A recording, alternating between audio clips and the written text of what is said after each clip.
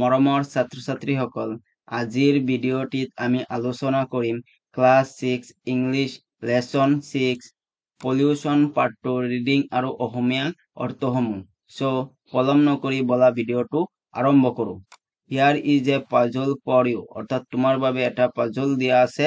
অৰ্থাৎ পাজলটো হৈছে যেনে যে কেইটামান লেটাৰ দিয়া আছে, এই কেইটাৰে তোমালোকক এটা শব্দ বনাবলৈ দিছে, যিটো শব্দ অৰ্থাৎ দা ৱৰ্ড ষ্টাৰ্ট উইথ ডি, অৰ্থাৎ ডি আখৰেৰে আৰম্ভ হ'ব।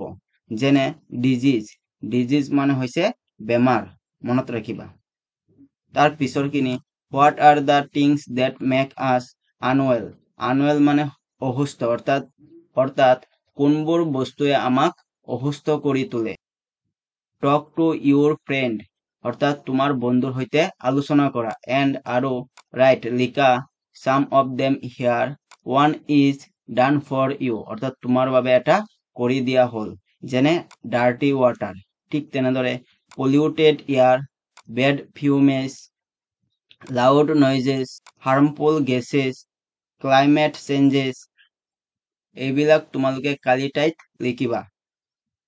এতিয়া চোৱা, হোৱাট ইজ পলিউশ্যন, পলিউশ্যন মানে হৈছে প্ৰদূষণ, অৰ্থাৎ প্ৰদূষণ মানে কি।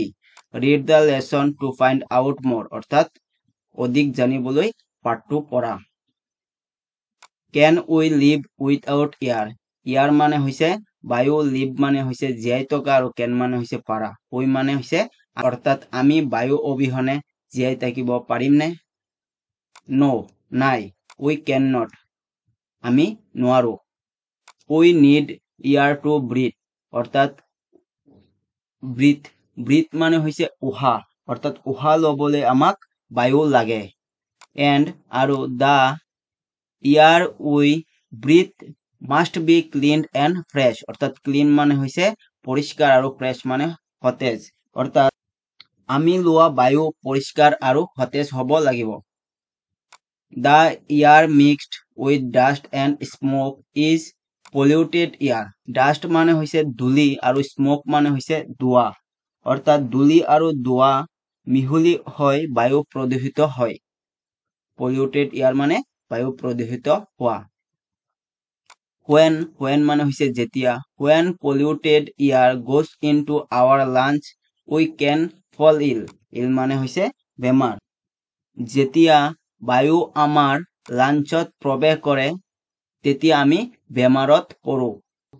when you visit an industrial area what do you see, অৰ্থাৎ ইণ্ডাষ্ট্ৰিয়েল এৰিয়া মানে হৈছে উদ্যোগিক অঞ্চল, অৰ্থাৎ when মানে হৈছে যেতিয়া তুমি উদ্যোগিক অঞ্চললৈ যোৱা what do you see, অৰ্থাৎ তেতিয়া তুমি কি দেখা, অৰ্থাৎ what মানে হৈছে কি, চি মানে হৈছে দেখা, অৰ্থাৎ তেতিয়া তুমি কি দেখা। ইউ চি অৰ্থাৎ তুমি দেখা স্মোক অৰ্থাৎ ধোঁৱা কামিং আউট অফ চিমনি, অৰ্থাৎ চিমনিৰ পৰা ধোঁৱা ওলাই থাকে।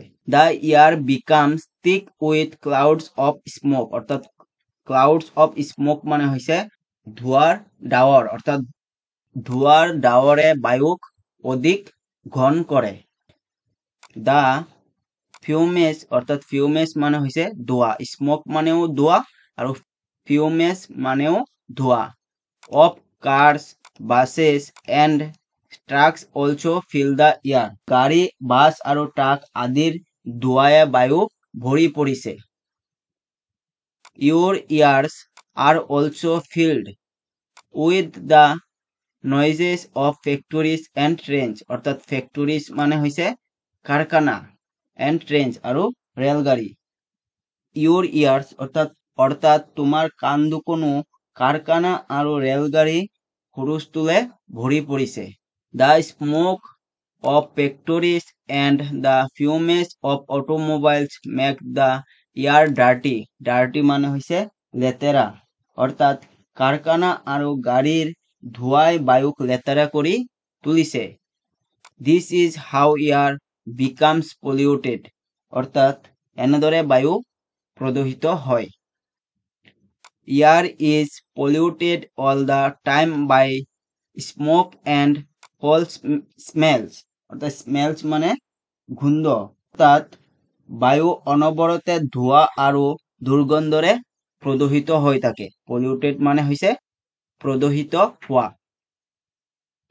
can we survive মানেও জীয়াই থকা in such an environment মানে হৈছে পৰিবেশ অৰ্থাৎ আমি এনেকুৱা পৰিবেশত জীয়াই থাকিব পাৰিমনে no নাই we cannot আমি নোৱাৰো what can we do then অৰ্থাৎ তেনেহলে আমি কি কৰিব পাৰো we can take good care of our environment and protect মানে হৈছে ৰক্ষা কৰা অৰ্থাৎ মনত ৰাখিবা it from being spoiled মানে হৈছে নষ্ট হোৱা অৰ্থাৎ আমি পৰিবেশৰ যত্ন ল'ব পাৰো আৰু ইয়াক নষ্ট হোৱাৰ পৰা ৰক্ষা কৰিব পাৰো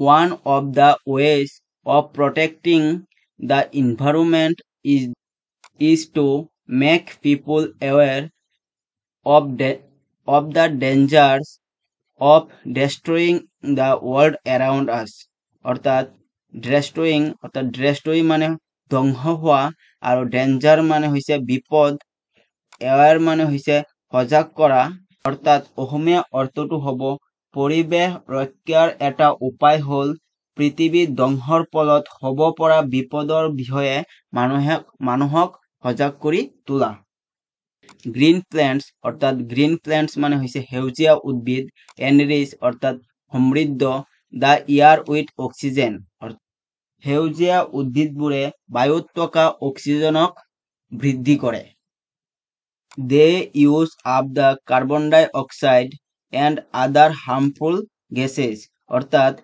সিহঁতে অৰ্থাৎ গছ-গছনিৰ কথা কোৱা হৈছে সিহঁতে কাৰ্বন ডাই অক্সাইড এণ্ড আৰু আদাৰ হাৰ্মফুল গেছেছ অৰ্থাৎ অন্যান্য ক্ষতিকাৰক গেছবোৰ সিহঁতে সেৱন কৰে আৰু আমাক ৰক্ষা কৰে in this way plants protect us from a number of diseases in this way মানে হৈছে এনেদৰে plants অৰ্থাৎ গছ-গছনিবোৰে আমাক বহুতো বেমাৰৰ পৰা ৰক্ষা কৰে disease মানে বেমাৰ so অৰ্থাৎ গতিকে we must warn people of the dangers of cutting trees অৰ্থাৎ কাটিং মানে হৈছে গছ কটা আৰু must warn অৰ্থাৎ সাৱধান কৰি দিয়া অৰ্থাৎ warn মানে হৈছে সাৱধান কৰি দিয়া অৰ্থাৎ গতিকে আমি মানুহক গছ কটাৰ ফলত হ'ব পৰা বিপদৰ বিষয়ে সজাগ কৰিব লাগিব we should plant more trees